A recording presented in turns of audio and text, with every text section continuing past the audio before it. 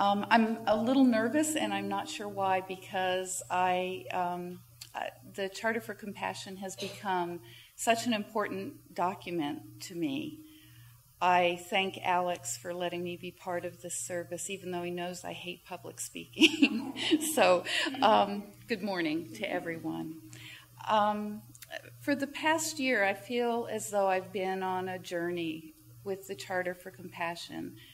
I heard about it from many, many sources, and seemingly all at the same time, and I was so intrigued by the concept of a multi-faith, multinational, multicultural endeavor that would bring both the challenge but also the hope of harmony to a world that is so troubled. The document presents a global ethic based on that very simple concept of the Golden Rule, which Karen Armstrong, that dynamic entity behind the Charter, has stated so many times, is at the root of all world religions, as is compassion. So as you heard, the public concept for the Charter began in 2007 when Karen Armstrong received that TED Prize and began her efforts to promote what, quote, TED Prizes are intended for, an idea to make the world a better place. Some of you may have heard her presentation at last year's General Assembly, and you may have listened to it later on YouTube, as I did. I remember many comments being made at the time that there were many linkages between the Charter for Compassion and the 7 principles of Unitarian Universalism. As a religious scholar, Armstrong certainly had privately thought about the concept for a very long time. She deeply understands many of the issues that divided the people on planet Earth from the beginning of time, and she wisely knew that for it to have power and sway, the Charter had to emanate from many sources. And so she amassed notable members of faith communities and movements around the world who could put aside the tenets of their individual dogmas to design a document that could speak to everyone. She also sought input not just from the Desmond Tutus of the world, but also from any and all who really wanted to have input. In the spring of last year 2011, when Alex brought many people from local faith communities together to begin sketching out what became our 9/11 commemoration, the Charter for Compassion was just a natural fit. It had the tone and the tenor that we all wanted for that day. And along with those powerful personal stories and that magnificent music, the Charter became an important aspect of the commemoration. We chose it to be the concluding piece because we wanted to end on a hopeful note, but we also wanted it to be a call to action for all of us to examine whether or not we live the ideals of the Charter in our own lives. The commemoration was embraced by more people in our community than I could have ever imagined. There were, by everyone's estimate, over 700 people there that day. And its success stimulated more discussion. The Charter became the topic for the spring 2012 CACIT Lay Academy, which Alex spearheaded. And at the same time, Alex also began a 10-part discussion course for a small group of us on Karen Armstrong's book, 12 Steps to a More Compassionate Life. I learned so much, and I will be forever in their debt, from the people with whom I interacted during the year or so since I first read the Charter for Compassion. If I had been asked a few years ago what I thought compassion was, or whether or not I thought of myself as a compassionate person, I would have been able to come up with a reasonable definition, and I probably would have said, well, sure, I think of myself as being a compassionate person. But I never really thought about compassion in a conscious way beyond the obvious of being nice most of the time, providing a helping hand to people in our community, or having an appreciation for how acceptance of people on a global level could help promote peace around the world. While these are important, they're also a bit abstract in terms of what type of person I really want to be or who I really am. And in my understanding now, for me, the most important part of compassion is how I live my life every day when I interact with my family, my friends, my colleagues, the students in my classes, the women who clean the building that I work in, the fellow that puts up the produce at BILO. The list can go on, but you think about the many hundreds of people that you interact with in a very casual way every day of your life. Maybe not hundreds every day of your life, many. So how do I interact with people? Not when I'm in good form, but when I'm overworked or stressed or sad or any number of the gloomy emotions that we all deal with day to day.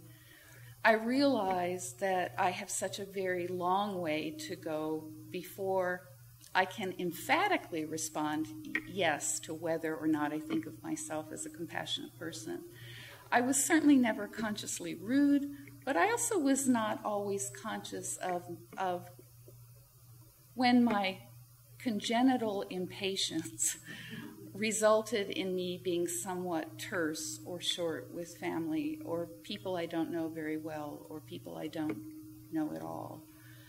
Or when I was inattentive to someone who was having a worse time of it than I could ever hope to understand.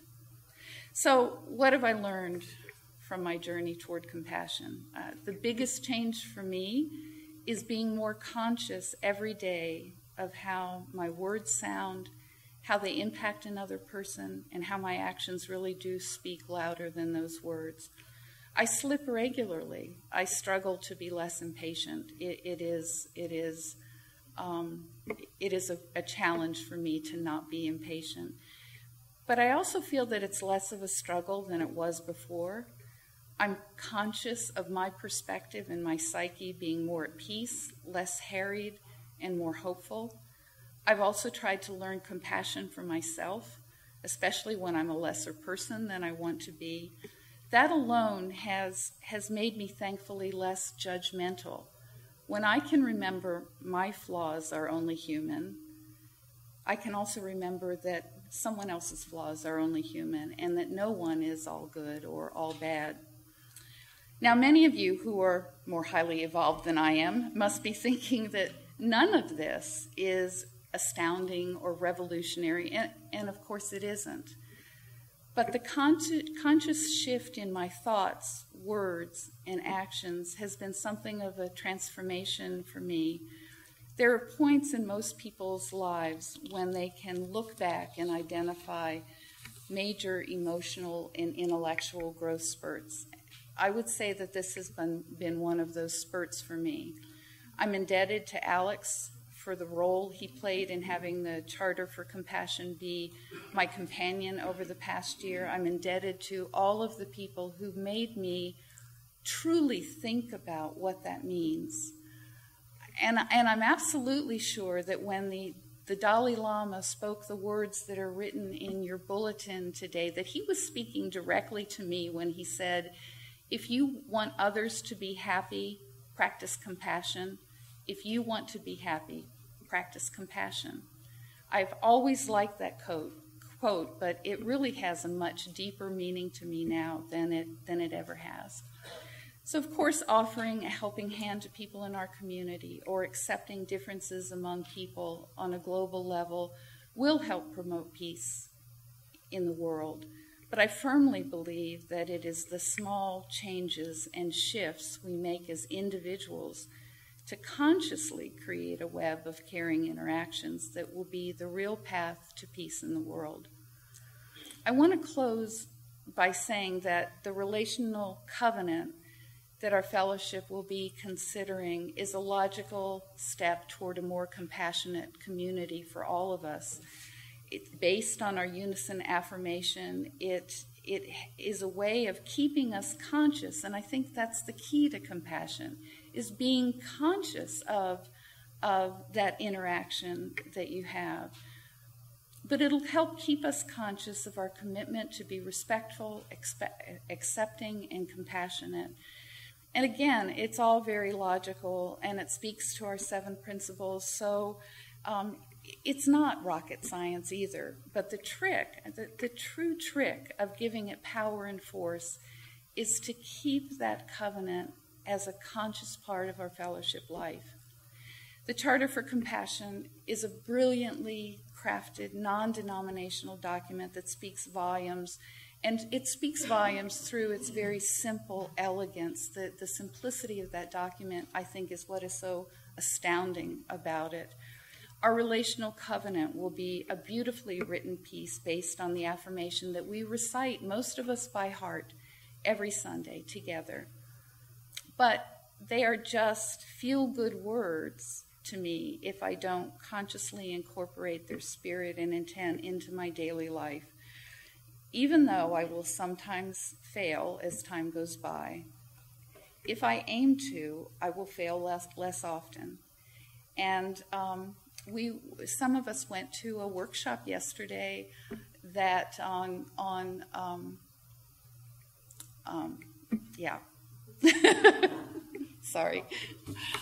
conflict resolution, and one of the people there made a comment that just because it's Sunday and you're at church, it doesn't mean Jesus is in the room. And I think that is wholly what the Charter for Compassion is about, is to keep that a conscious part of your daily life and how you interact with people. So thank you for letting me be part of this service.